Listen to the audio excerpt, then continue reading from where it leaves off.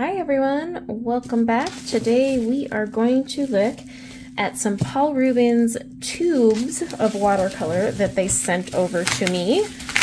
So I wanted to do a little unboxing.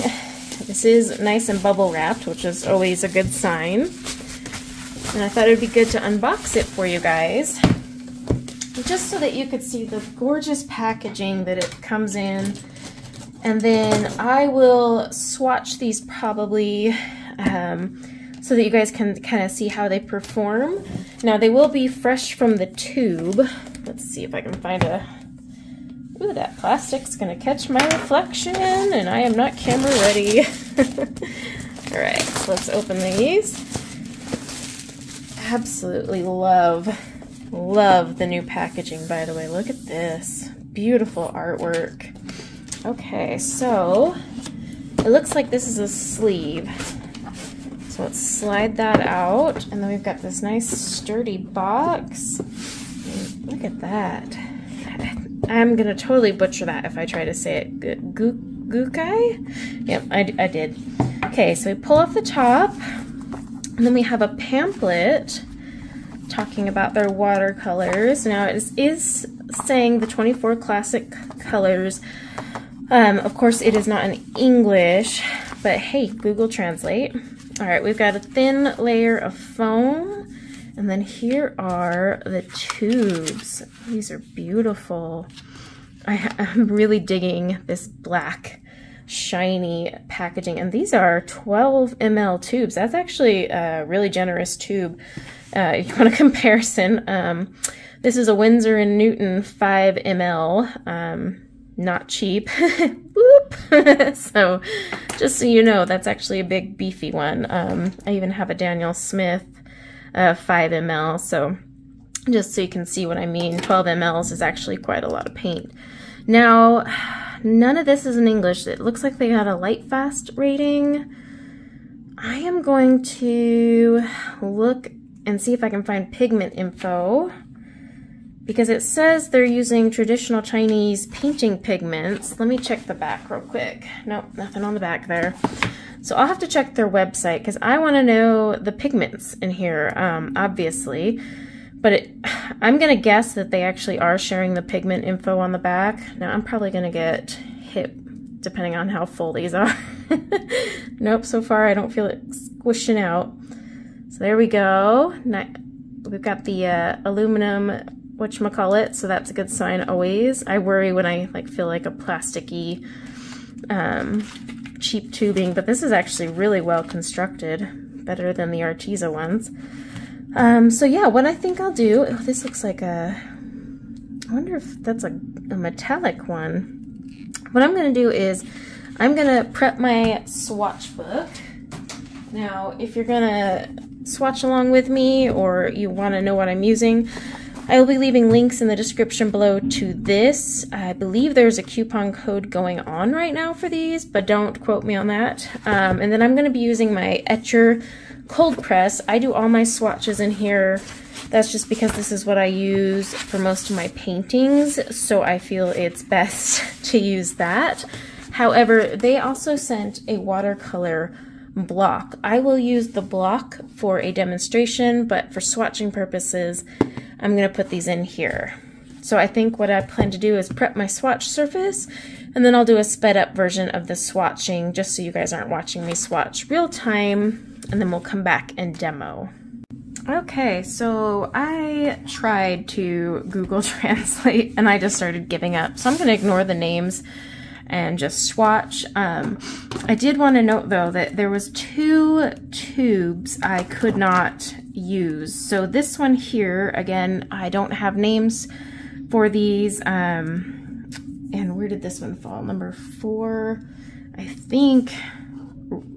Realgar? I'm not sure. It's completely dried up. I can't get it out of there. I was trying. And also, when you open it, it gave off this very, very strong chemical odor. Like so strong that I had to air out my office for a minute. I'm not normally that sensitive to smells. In fact, some of it's getting on my hand. But And then there was this color as well. Again, I don't know the names. I gave up on the Google translations because they just weren't, yeah, some of them were coming off really weird. Even the pigments were. About the only one I can guarantee is titanium white.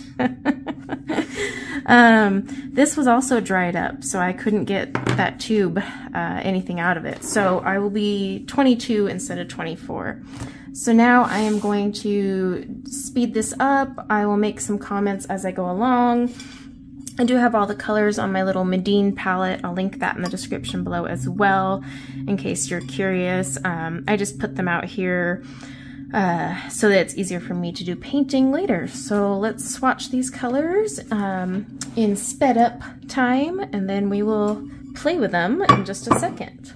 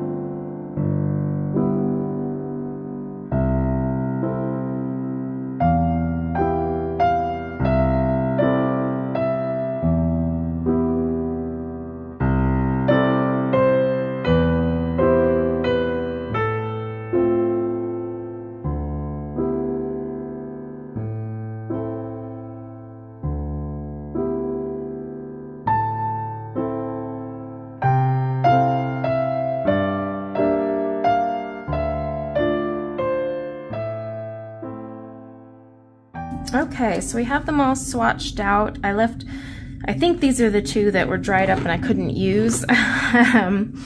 And I was playing around with a few, adding a little extra water just to kind of see if they would granulate at all. Like I said, translating the pigments wasn't working out too well. Now these are still wet, they're working on drying, so we'll look at it again after they dry. They work really well. You just have to remember, if you're coming straight from a tube, they're going to be really strong, heavily pigmented, as opposed to, you know, coming out of a pan or if you dried them overnight. So you got to kind of, you know, give a little leeway there. But gosh, this color is gorgeous. Absolutely beautiful. And it does granulate. That's why I had added extra water. And then this purple is freaking lush. Oh my. So the colors so far aren't too bad. I did notice a few felt pretty opaque to me, and as they're drying they still look pretty opaque. Again, they're out of a tube fresh, might get a different result. Of course, titanium white you always expect to be a little bit more opaque, but like this, what I think is vermilion and possibly brick, those are pretty strong colors. This color here is lovely too. So yeah, what we're gonna do is we're gonna paint a little bit. Now, I'm going to be using the cold pressed watercolor book. Now, I've got to say, Paul Rubens is not really doing themselves any favors by calling it a watercolor book, because it is actually a block. So that is where they really need to change the name of that. So this is really cool. It is cold pressed, which is my style of watercolor, and I believe online it said 104 or 300 GSM. Does it say it on here? It doesn't say. But this is a watercolor block, so it is glued down. You will need a palette knife or a little X-Acto blade. But this means you can paint on this, use as much water as you want, and you don't have to like tape it down, worry about buckling. And this is a really good price, so I'm excited to play with this paper. I think we'll do just kind of a quick little floral play with the colors I've got. I need to mix myself up a pink. Actually, I might just water down one of these and make it a pink, but I'm gonna get this ready to go, and then we'll do some painting and see how these perform. Okay, so I got that little sample piece off, very well glued. I must say I couldn't find my palette knife, so I had to use an X-Acto knife. I don't recommend doing that. I think I'm gonna go landscape, but this has plenty of hills and valleys. Feels like a nice paper. Now I don't know if it's 100% cotton. Doesn't feel like it, but I'm not going to be quoted on that. I will leave a link in the description below and confirm or deny later. It doesn't feel cottony. All right, so let's see how the paints do on, I want this rouge color, but I need to water it down to get some luscious color there. Oh, this is such a lovely color. I'm just using a number, I think size 10, silver black velvet. And really, I'm just doing a little bit of play here. Loose watercolor, because that is my preferred style. Of course, I seem to be picking fall-like colors at the moment, and it is definitely not fall. But these two colors just really spoke to me. I'm just doing some really sloppy roses right now. I just want to see how the paper absorbs. I like it. Let's grab some of this blue that I liked so much. I'm gonna mix it up with a little bit of this rouge color, I think is what it's called.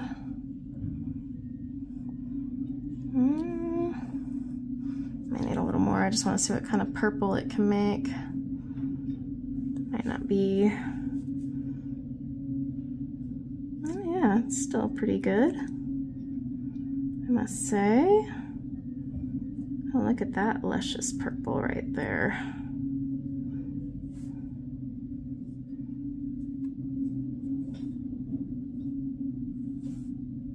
Oh, I like that purple. I just mixed rouge with that, what I want to call indigo, but I don't know if that's really what it is.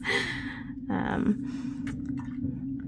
you can even go back in with a little water if you want to kind of play around with it. Let's grab, I think, what was it? Emerald? Or something that looked like an emerald green. It's really bright though, so I'm going to tone it down a little. Gonna add a tiny bit of this purple to it. Let's see if I can tone it down. More like a tealish, deep green. There we go. Okay.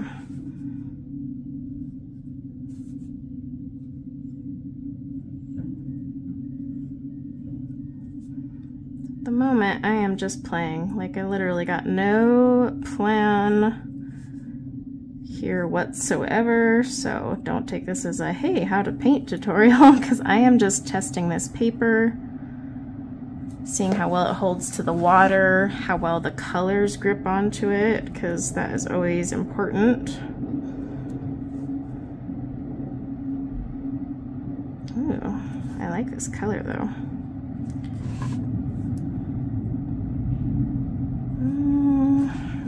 Turn it.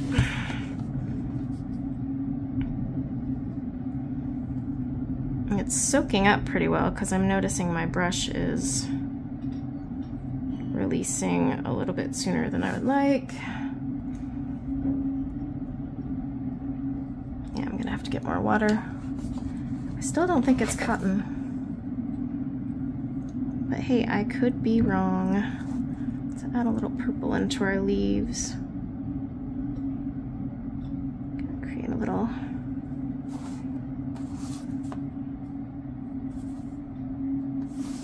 hopefully my hands aren't in the way.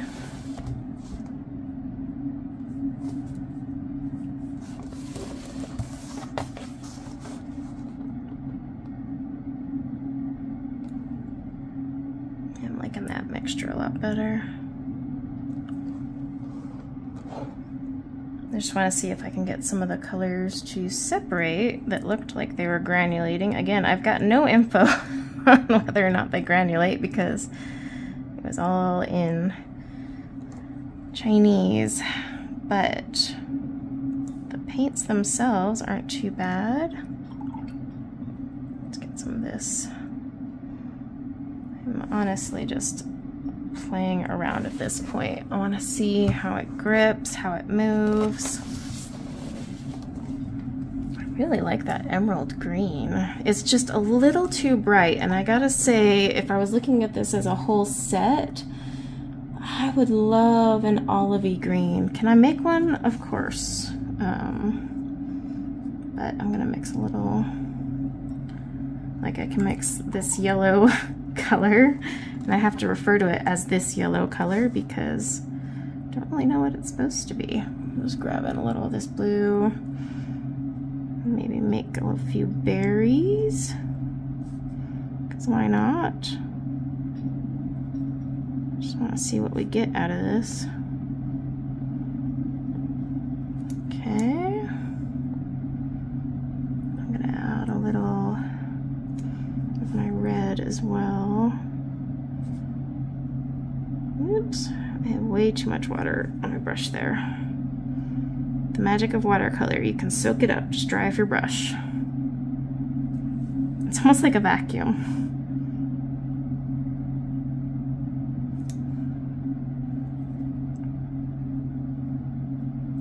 And then I want to get this deeper green color going on.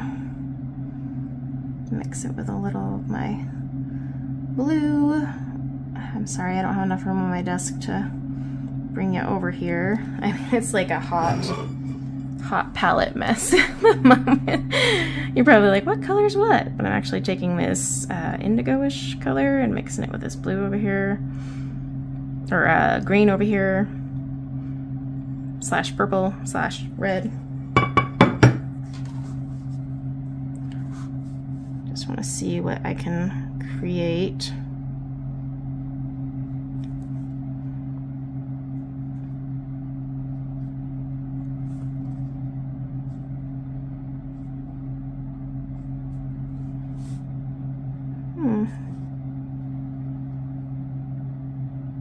Yep, very nice.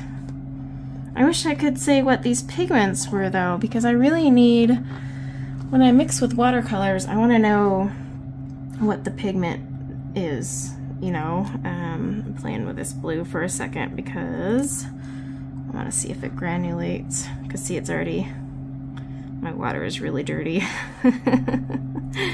Paint buck can only hold on so long.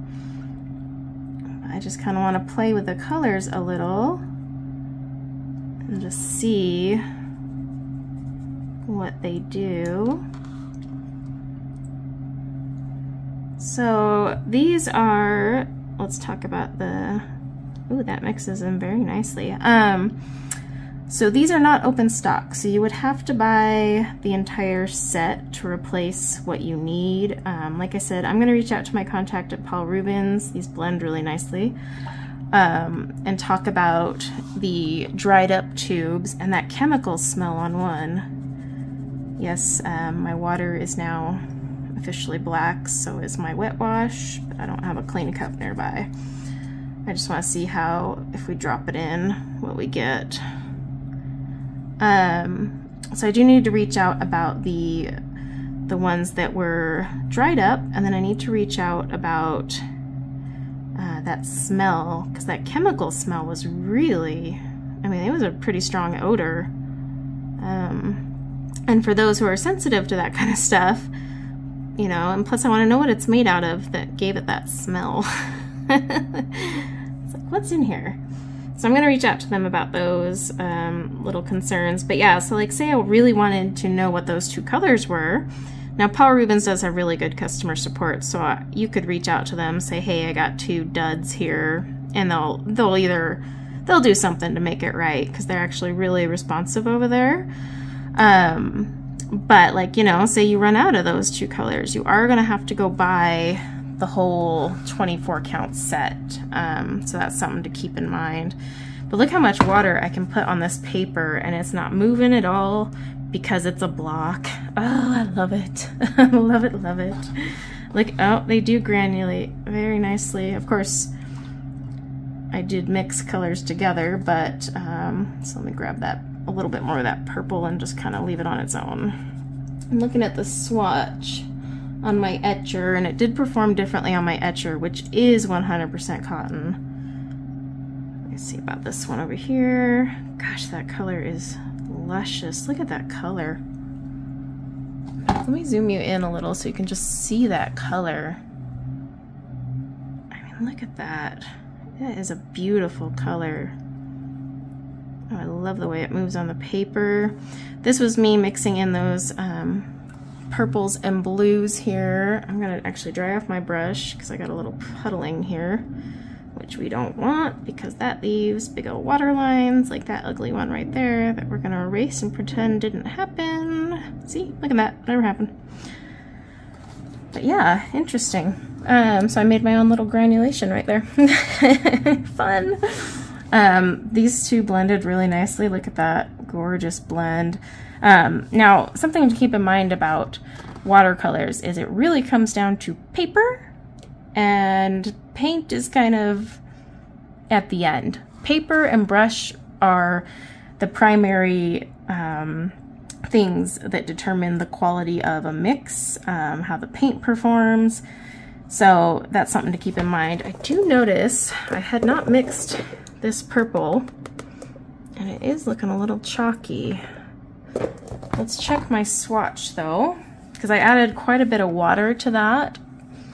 My swatch is doing the same thing down, so that's interesting. Let me zoom you guys back out so I'm not, but yeah, I mean, playing around with it, having some fun. Got a messy palette that I can just throw in the dishwasher. That's why I buy these. So overall, what do I think here? The paint, like I said, I had 2 duds, so I really only got 22 colors. This one stank, whatever this color is. Whew. And I don't know if that's from it just drying up, but I mean, if I dry it up in, you know, if I squeeze these tubes, because I don't actually use straight from the tube, I put them in palettes and half pans or full pans and dry them and use them later. So is that one gonna stink like that? That's kind of something I'm curious about. But yeah, so overall, these colors are quite lovely. I would have really liked to know what the other 2 were, but potato, whatever. This is a gold, so it is a shimmery paint. Now again, this is my Etcher cold press, so it's 100% cotton. So you can see how it reacts on here versus their book. We do have some opaque colors in here. This has got to be mixed with something to make it that way. I'm in love with this color. This, in fact, all 3 here. These 2 blues I'm in love with. Over here, you get 1 yellow. Now this color here, I couldn't even gather a guess, but I would say it's kind of going to be an orangey yellow. This yellow ochre seems kind of odd for a yellow ochre, but I'm loving these colors. I really do like these, but this one is incredibly opaque, but it could also be pulling it from the tube. In fact, I think that's this one over here. Let me just get a little more water and mix it off to the side. I just kind of want to see if it still feels pretty thick, but let's give it a minute. Same with this other one here. Oh, hi brush and camera. My palette, I'm like literally running out of space here, but I'm trying to avoid making mud. Now that one is definitely going to stay opaque. Oh, for sure. Yeah. Okay, so that one for sure. That one I think as well. Okay. I don't know what pigments are in those. Like I said, it was starting to... I think this vermilion is PR 106, but I'm going to have to double check on that. The scarlet, however, is gorgeous, and this other red is awesome too. I like this. These browns aren't too shabby. Honestly, could do without that one because I can make that. This burnt sienna, I think is what it is, isn't too bad. So yeah, color-wise, I do feel like I'm missing more of a olivey green color. This is a good palette you could mix off of for sure. But the problem is, you know, you're getting hefty tubes, so it's going to take a while to run out. But again, no open stock. You don't have the pigment info, so you don't really know what we're playing with here. But I'm hoping they will come out with something that kind of helps understand what each one is made out of.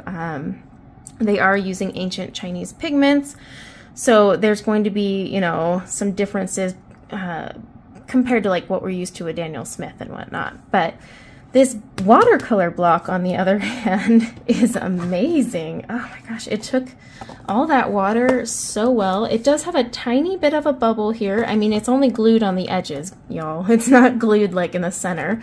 So it's just glued here on the edge, but still, so it's bubbling right there a tiny bit, but it's held tight. And what you do is you wait for it to dry, and then you slip your palette knife under and pull it up. Am I gonna frame this? No, because this is just a play around sheet. This color does indeed granulate, and it is still wet.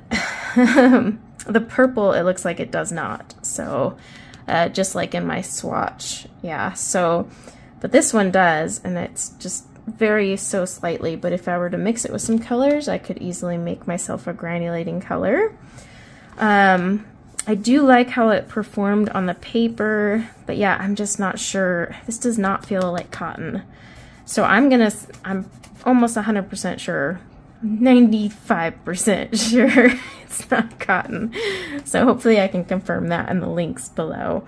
But either way, it performs great, whether it's cotton or not. It held up well. I like how it soaked in. I liked that I could still lift up. And I do love the fact that, well, that one's not moving.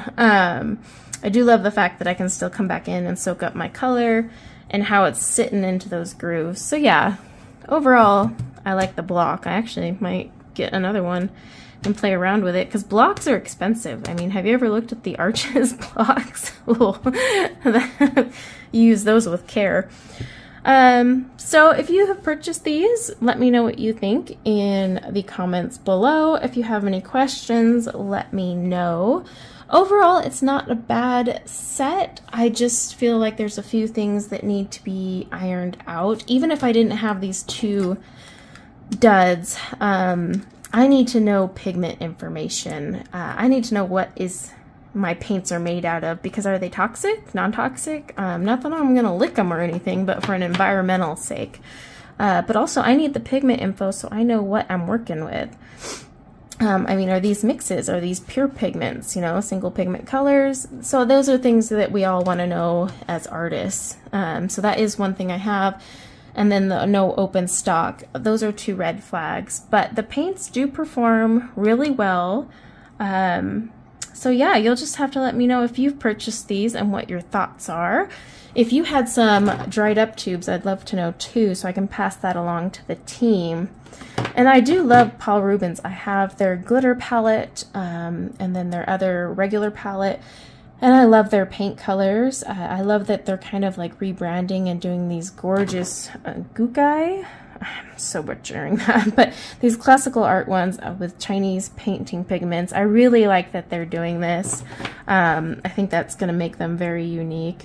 But you know, as someone who reviews these products and shares it with you, I just want to make it clear of anything I noticed. And these were sent to me by the team, but I just feel honesty is the best policy. So I hope you guys enjoyed this little review of these 24 paints. I do have their 36 ones that are in the little stamped pans that you will be seeing very soon as well. And until next time, everyone, take care. Bye now.